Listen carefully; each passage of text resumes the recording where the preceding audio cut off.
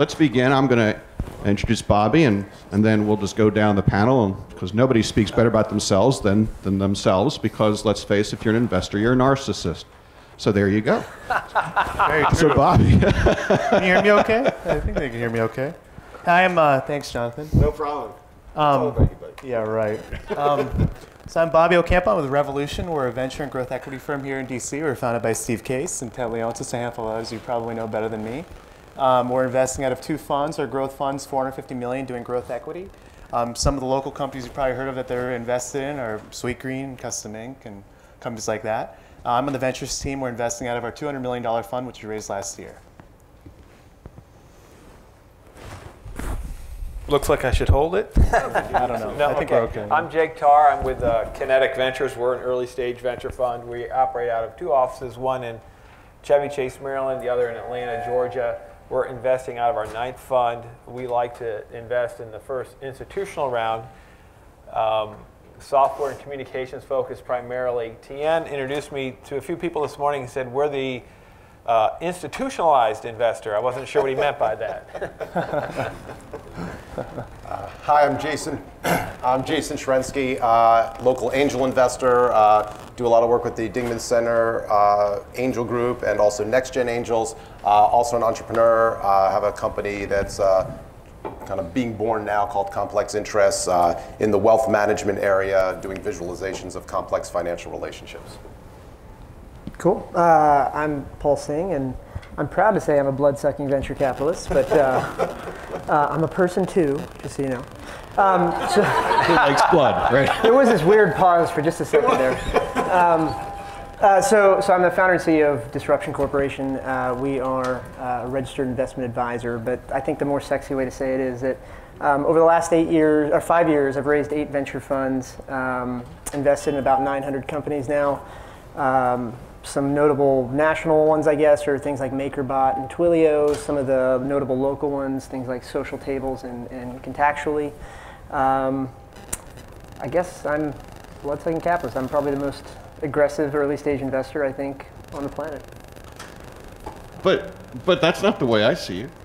I mean, so actually, what I see, and what I want to tease out is, what I see is 4 guys that have been spending a lot of time figuring out how to make this new world work right in different ways. So let's just start there.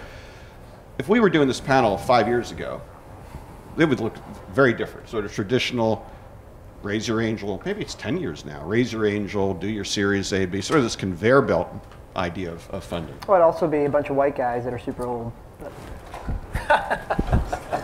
So it's like super.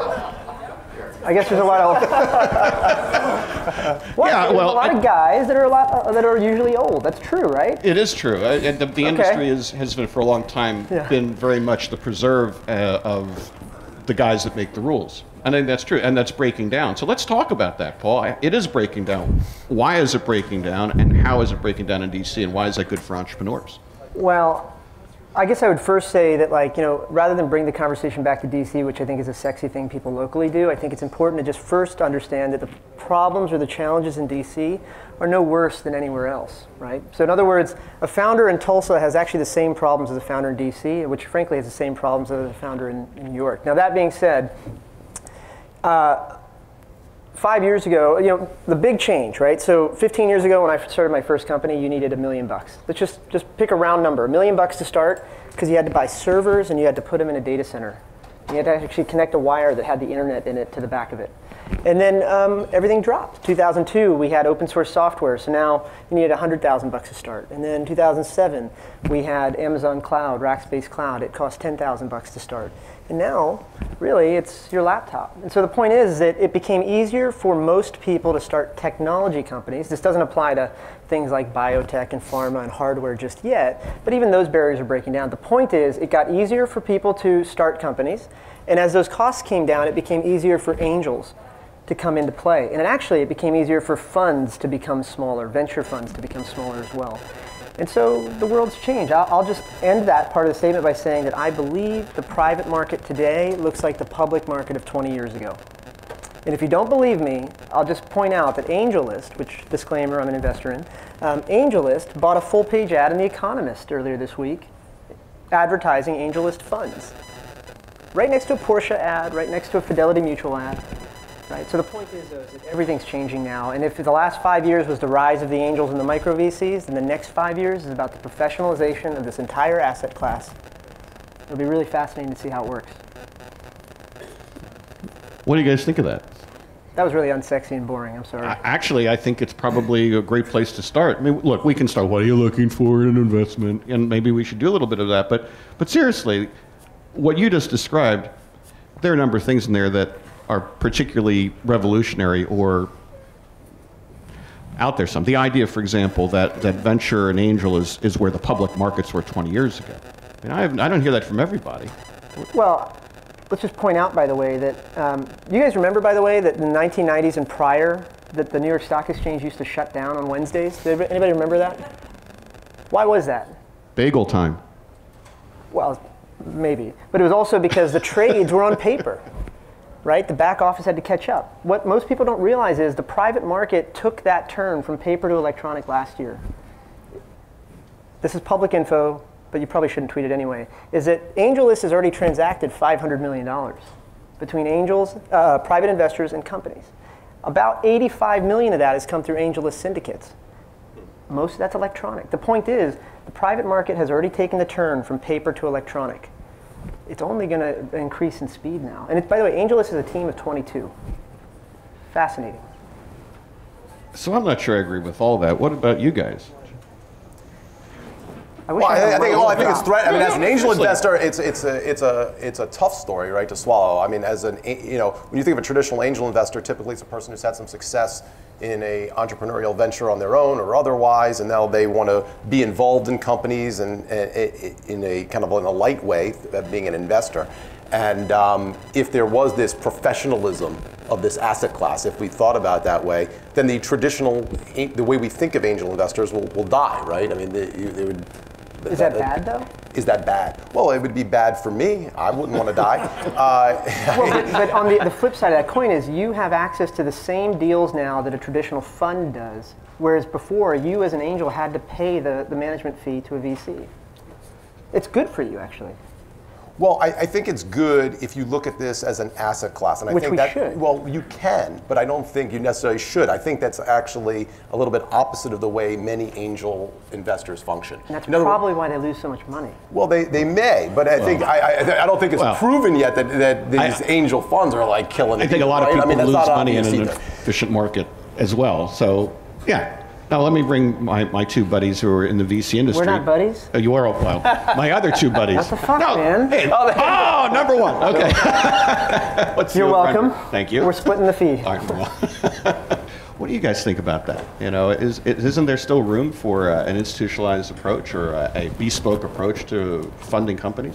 Oh, I really appreciated Paul's view of kind of how this phenomenon has unfolded in the last few years, because I've been in the venture space for 27 years, and I would say that the phenomena that really fascinates me is the explosion of angel funding. That's a very different scenario than was the case even 5 years ago, but for sure 10 years ago. But the challenge, I think, has not changed for the entrepreneur in terms of getting institutional funding beyond the angel funding. There's a plethora, everybody, for the reasons you said, everyone can be an entrepreneur today, and many, many are, and there's lots of social trends explaining why that's true. But what's happening on the VC side is a wicked winnowing of all those angel-funded companies. And it's very difficult to get an A round, and even more difficult to get a B round for all those companies that got funded. So I think it's a really fascinating time to see what happens to all those companies with early stage bright prospects. I mean, it's just to like echo that, I'd say it's easier than ever to raise your first $500,000. It's easier than ever to raise your last 50 million. It really sucks in the middle. That's exactly right. That's exactly right. By the way. Yeah, that's good. You know, my over-under, I'm not going to say where mine is. Whoever wins, I'm taking half the prize money, by the way. Yeah. Well, but the problem is if you know, you're going to skew the outcome. But isn't that what VCs I heard it was do? 12. No, I'm just kidding. Drive them off the edge.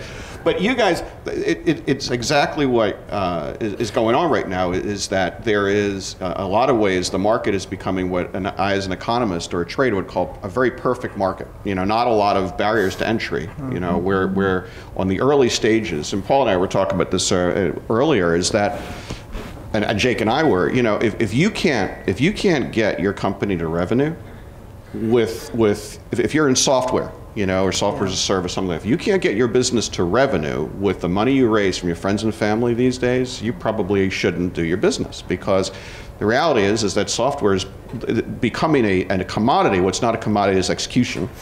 So that means the market's really efficient to the low end, because a lot of money can now cluster and use the internet. And money's clustered at the back end because the big funds need momentum. They're looking for the next Uber. You know, they're looking for the next big thing they can do a quick flip on. And there's this void in the middle. Basically, that's the battleground of what's the future of the industry. Yep. You know, and I don't know how it's going to turn out. Now, it's interesting. I'll just say, putting my professor hat on for a moment, that a number of academics have done studies and shown that there's a correlation between when professional investors get involved with first-time entrepreneurs, they're more likely to have an exit. Now, you could argue that's because of selection bias and so forth, but I'm not sure that I would say that the VC industry, as it's currently constituted, and angels as traditionally done, don't have a role. Ultimately, hey Bobby, let me ask you this: isn't the customer in this financing transaction ultimately the entrepreneur? Totally. I mean, people differentiate like big funds out in the valley and not us. I mean, maybe Paul and maybe Jake here will, but we don't have billions under management and tens of millions in fees to support a talent HR function or a CFO function or whatever, where you can go to us and you can outsource anything you want to us, and we just don't have the fees to support that, right? So I think in the end, you know, you're seeing a lot of, especially today, whereas before, you know, you found that I think companies would chase after VCs, and then maybe 10 years ago, sort of in the middle. Now, I mean, for us, I mean, every really interesting company that we try to find, our CAC, right, our customer acquisition cost of acquiring that entrepreneur is so much higher than it was before, because the very best companies do not need us. They don't. They're bootstrapped, cash flow positive, growing 100, 200, 500% year over year on a base of millions of dollars, right? And they don't need capital. So you have to convince them, you have to figure out if you're a good fit for them, and vice versa, right? So it requires us not, and to Paul's point, where it's so easy to start a company now, but it's even more expensive to scale it. There's just so much more noise. So, but now for us, when we're trying to find these really good nuggets in XYZ part of the country, we're flying out there 5, 10, 15 times over the course of a year, right? So we think for us, our differentiators, trying to serve these underserved ecosystems, right? Now, if you're looking to fund the next hot thing in the valley, and it's great, and you can do it on Angel, it's great, and you don't want that much control over your cash, by all means, right? Go for it, it's great, and you can argue their deal flow is probably as good, if not better, or worse than ours, but we tend to view the world a little differently, and I think that's how Paul and Jake and Jason, we find those, that sort of strategy to be differentiated, and hopefully our LPs buy into something like that and when they invest in all of us. I mean, could we be basically heading towards a world where certain entrepreneurs don't need anything other than money? I mean, either because they don't need anything other than money, or they think they don't, and another group of entrepreneurs that think they do. Here's the phenomena that I think we don't know the full answer to yet, and that is companies get started for very little capital. They start growing, and they're showing the 100% or 200% growth, and there's a handful of funds, maybe 20 or 25, who are making really big bets really early, and they're declaring the winner much earlier than was historically the case, which does a couple of things. One, to do that, they've got to be willing to put a high value on that business. So every other company in the space thinks they ought to get the same value, and there's issues with that. But secondly, it makes it more difficult for that entrepreneur who didn't get that big valuation to draw capital, because everyone wants to know, how are you going to compete with that company that just raised $200 million? But we don't know if all those are going to be successful. So the challenge is for those companies who didn't get the big money to figure out a path to be successful. because I don't think that we know that that model is a lasting model. But it is definitely something that is very coloring startup formation here. And I think what happens, and I've seen it happen a fair number of startups here in DC, is, oh, I've got this idea, and I've got the angel money, and then, a company out in the valley pursuing the same kind of business suddenly raises a $10 or $20 million round, and it's almost like it's too late or impossible to imagine that the local or the second place company catching up. Is that really what's going on in the markets now? Is it that tough? Well, in an increasingly crowded market, to Bobby's point, look, it's really more about distribution today.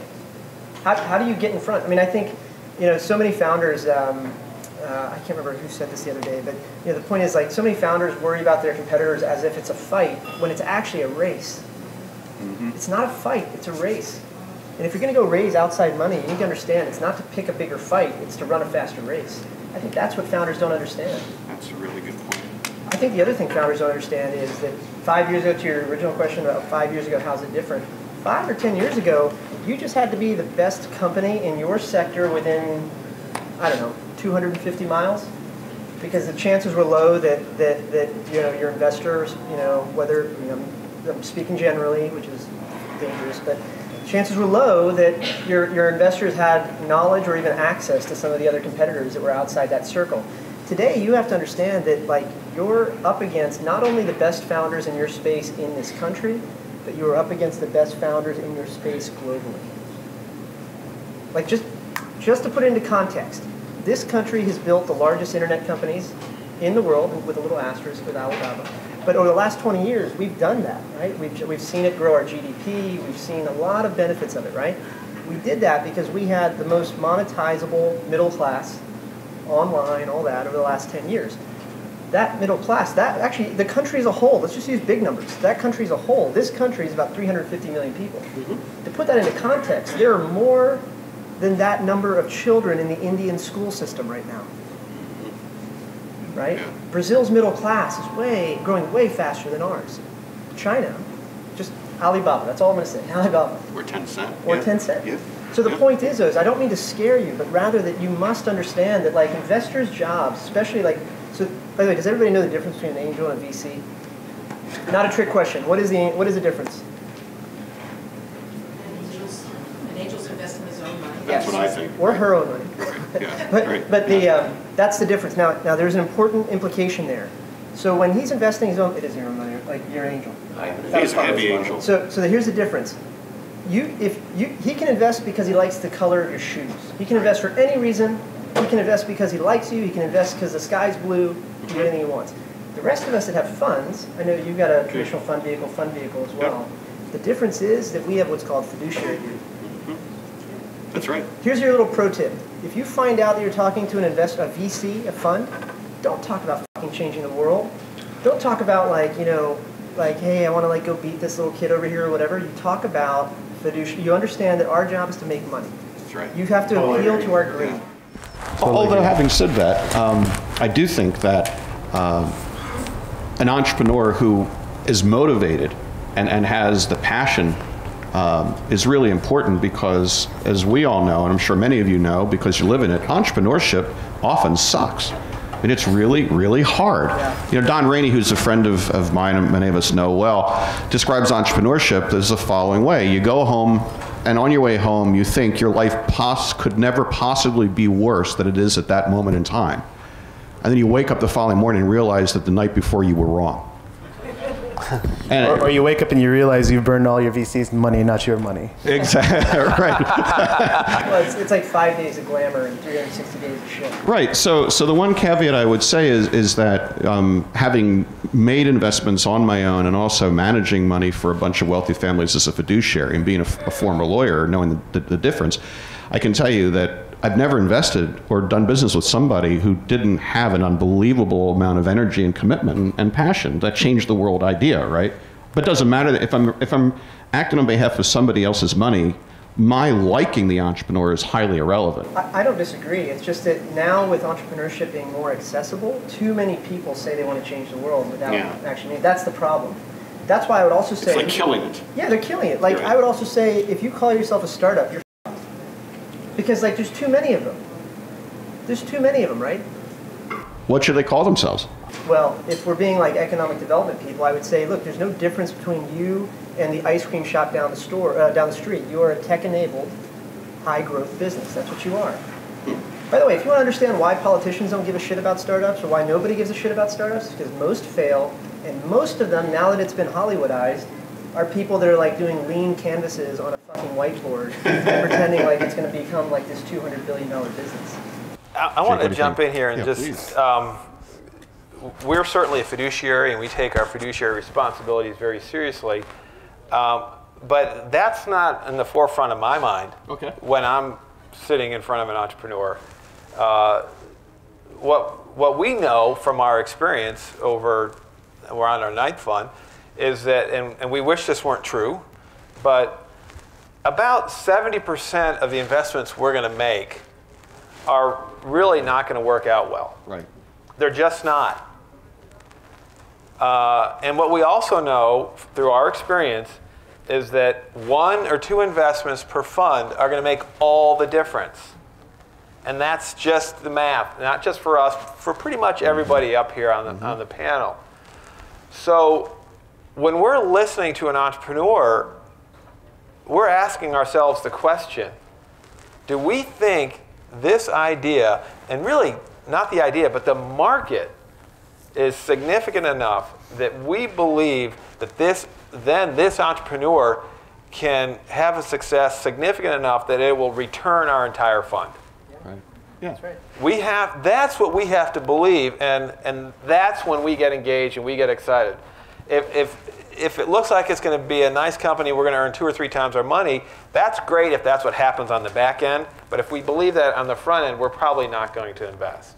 Right. I mean, I don't know anybody who's ever invested thinking, oh, well, maybe this will be a two-bagger. I mean, you've got to, because you never know. I'm always amazed by this, having been in this for a long time, that in any 6-month window, you know, the problem child and the star, it flops. It's amazing.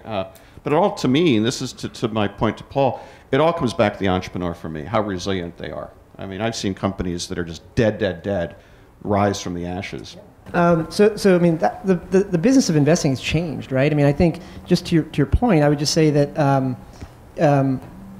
there's so many companies now that are good companies, but may not be venture style. Yeah.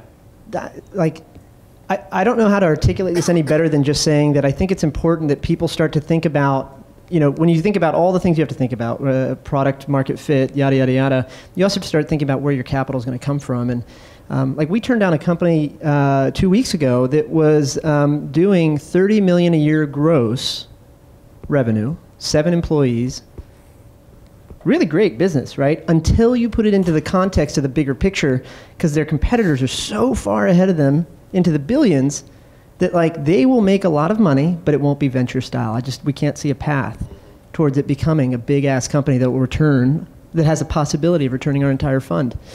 So anyway, the point I was just making in a poor way there is learn venture economics. If not because you need to like speak to the investors in a way that they understand, but if just so that you can understand why you might be getting a no, right? Because again, it's not that you may not be that you have a bad business.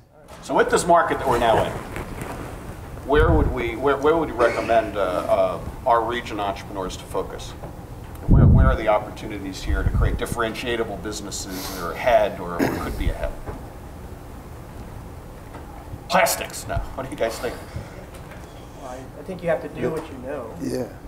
But You got to come out with somewhere where where you have experience. I mean, don't just say that I have an idea. It should be I worked in X industry for some period of time. I saw a problem, and I'm uniquely situated to solve that problem. That's the story that is always going to resonate and feel real. Or even if you didn't, you've been at it for a year or two, and you're showing that you're. I mean, for us, how do we evaluate our flow?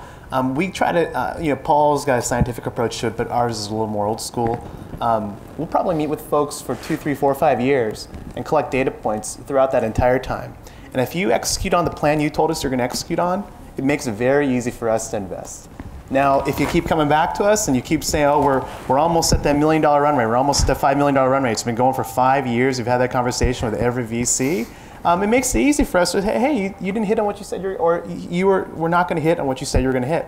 And that's probably the #1 sign we look for. So you guys don't buy this meme that floats around that if you want to do certain type of companies, you've got to leave here and go to Silicon Valley, for example.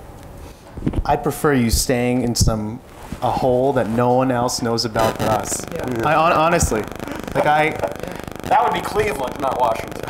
Anywhere. I mean, that's ideal for you, but not necessarily ideal for the company. Well, if they're growing fast or doing well, stay in the hole, right? But don't go to the wherever, right? I'm an investor in an ad tech company. Is it?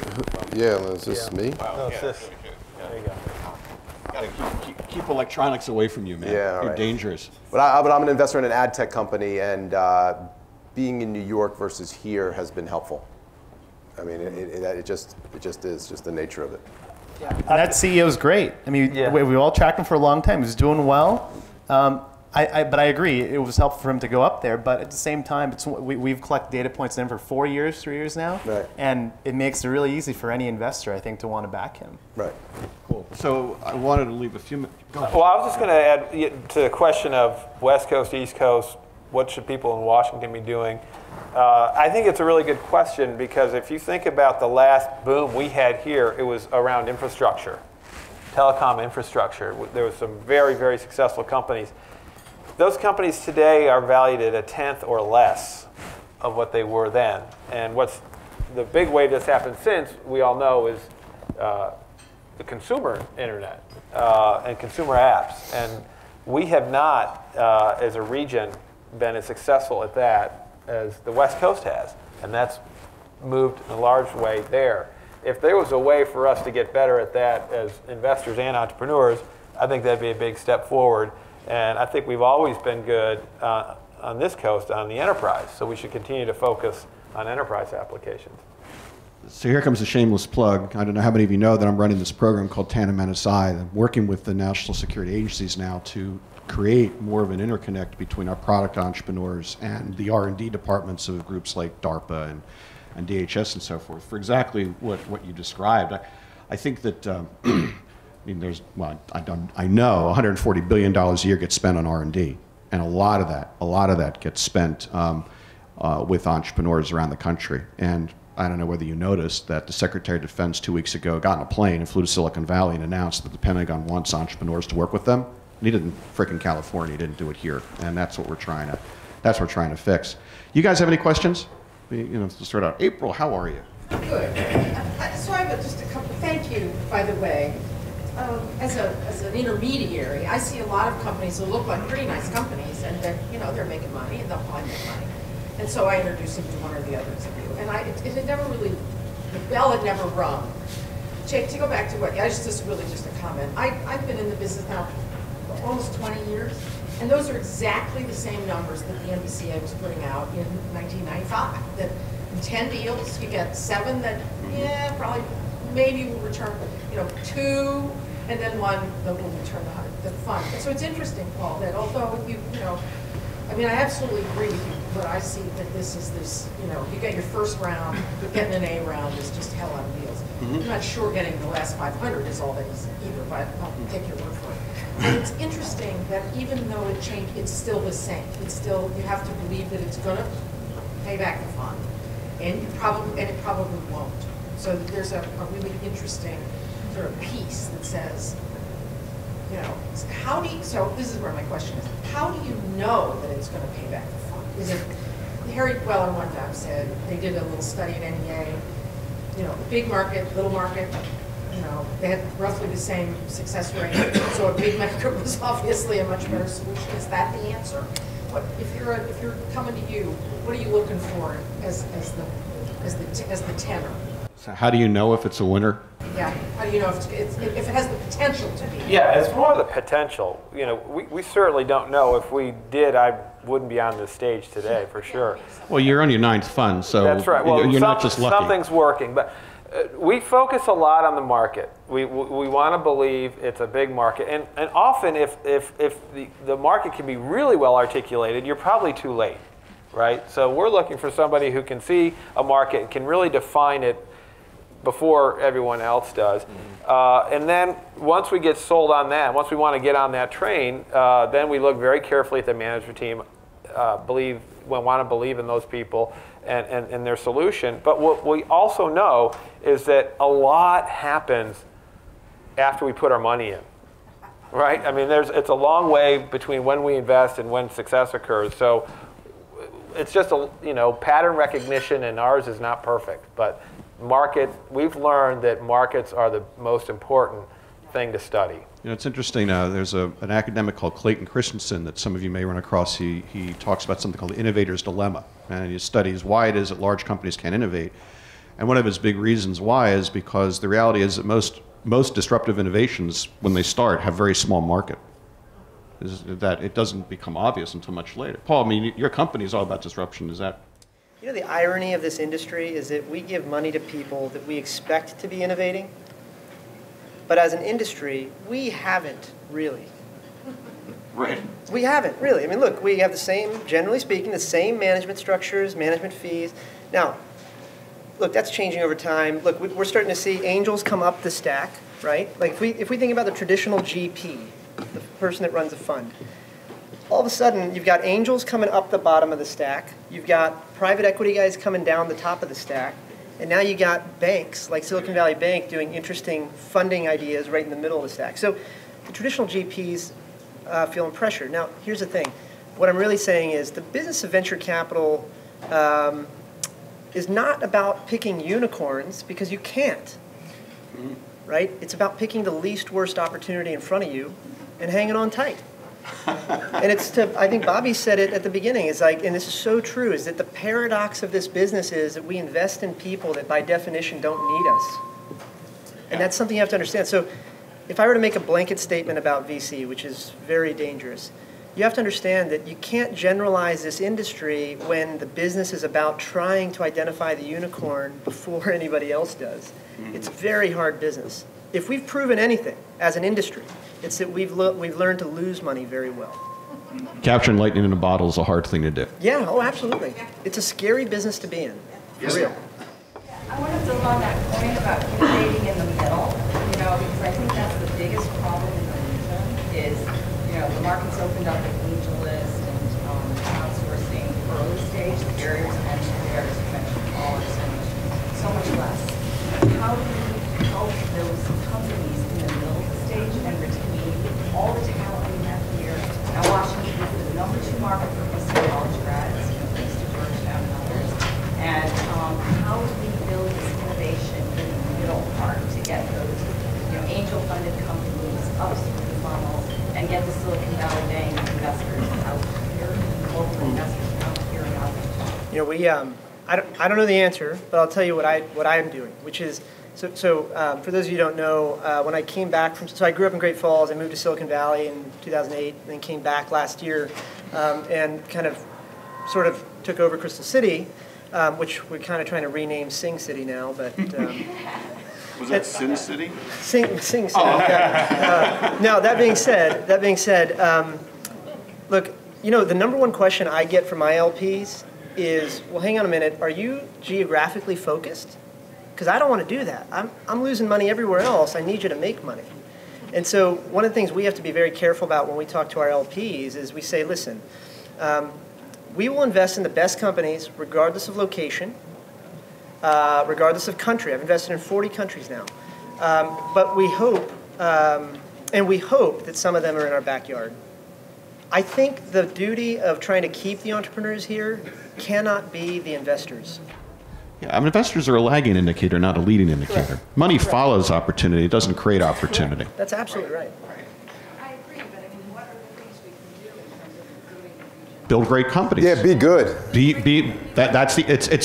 sad thing is that the answer is simple, but the answer is hard. But fostering that leadership and building those public-private partnerships. People have been fostering this thing we've been fostering. This is like, I've been here since '98 fostering. Fostering we do. Paul fosters. We all foster. But there's no, I'll tell you, I've been here since '98 fostering. I mean, Ann Rosenblum's over here someplace, at least she was. Fairfax County EDA, Dan Gonzalez. I mean, there are people here who've been fostering TN, fostering forever. The reality is that in a national market, because what we're describing is a national market, you got Bobby Ocampo getting on airplanes, going to deals out there. It's not a failure of the investment capital. Ultimately, it's up to our entrepreneurs. We have to build great companies. Yeah, I think if you're looking for a tactic, though, the controversial one, to be honest, is curation. That's what we need, is we need more curation. Yeah, no Lake Wobegon. Yeah. Here's the thing, like, the controversial point that you have to really understand is that, like, you won't see the CEO of Living Social sitting here. Why is that? It's not because he's busy. Maybe he is, maybe he isn't. It's because he's probably already curated a network of people that he wants to hang out with. Here's what I would say is that for those of you that are on the economic development side, like to be honest, like the way that we've built Crystal City now is that there are sections of those blocks. There's a section where the venture-funded companies hang out. There's a section on the other side of the block for the makers. There's a section where we're installing WeWork in this big dorm-style unit. In the center where the restaurants are the collisions, but they need to be curated because a venture-style company must be near another venture-style company. They can't be near the makers, who are still doing important things, but very different business models, things like that. So, I would say if you're doing anything, whether it's at the school level, at the economic development level, whatever, identify quickly whether you've got, just use the best effort you got, venture-funded versus, lifestyle business versus service business, and just keep them together. Right? Another way to describe it is you're judging this world by whose company you keep. Well, there's research that says you are the average of the 6 people around you in terms of salary, in terms of character, in terms of, almost every metric. The research suggests that it's the 6 around you, 6 companies, 6 people, 6 everything. Yeah, that's interesting. Yes, Jeff? A little bit of a different direction. Can you guys tell me what your impression of the accelerator space as it relates to what you think I built one. So I guess awful business. I know that. Let me put it into context. So I was a co-founder of a firm called 500 Startups, which most people don't realize was started here. We were both from here. I was from Great Falls, and Dave was from Columbia, Maryland. And we met on a shitty little bar in K Street, and feet were sticking to the floor. But anyway, here's the thing. Back then, there were really only three accelerators that mattered. This is 2010, not very long ago. Y Combinator, 500 Startups, and Techstars. Today, on AngelList, there are over 2,000. It's tricky. Because, the hard question that nobody wants to ask, everybody wants to start an accelerator, but the hard question nobody wants to ask or answer is it in a power law-driven world? What Jake mentioned. In a power law-driven world where the few companies will return all the job creation, all the money, all the revenue, all the taxable income, everything, why would they go to a local accelerator if they got the opportunity to go to a national one? Or why even go to one if they're doing really well? Especially now that all the information's transparent.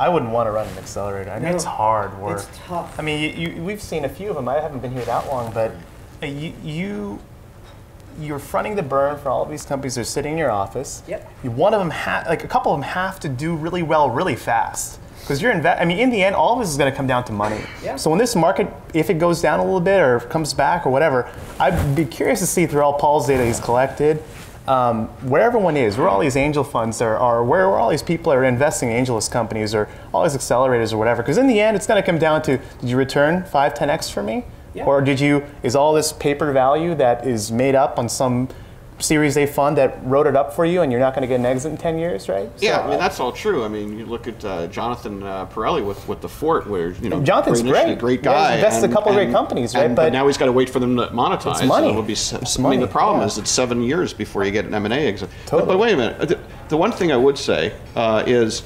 that ultimately there are 2,000 accelerators, most of them undifferentiated nonsense. They're just people that could basically, I want to be a VC. How do I become a VC? I raise $500,000 and I dole it out at 8% of the company.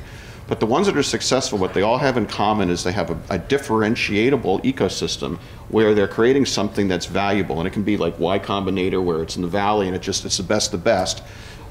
Jeff, what you're doing with Conscious Capital, that's a differentiated model, Mach 37 differentiated model. I think that the interesting question is whether or not 3 or 5 years from now, there will be enough success to demonstrate the differentiated model makes sense, and we have 50 or 100 that are successful in the country. I think accelerate. So just off the record, don't tweet this.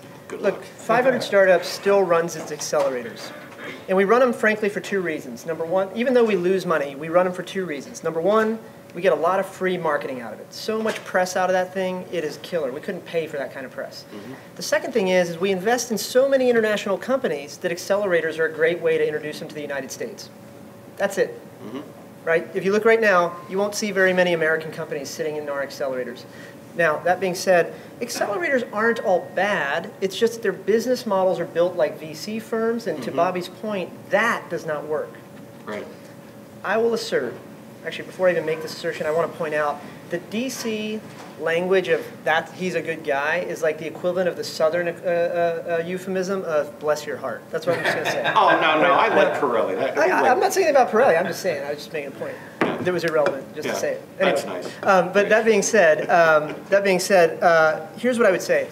You know, I think the biggest thing that's going to happen in our lifetime that we don't really think about is that technology is continuing to drive jobs. Kill jobs. Let me just assert that the biggest change in our lifetime will be the massive retraining of U.S. citizens into different industries, right? And maybe, just maybe, that will become the responsibility of some of these accelerators who may or may not be funded by economic development units. It may even fall on the universities. The cleaner way for me to say it is, if the last 10 and 20 years was about teaching people how to use technology to build big companies, then I will assert that the next 20 years is about teaching people how to navigate technology and understand it well enough that they can understand how it will change the existing industries.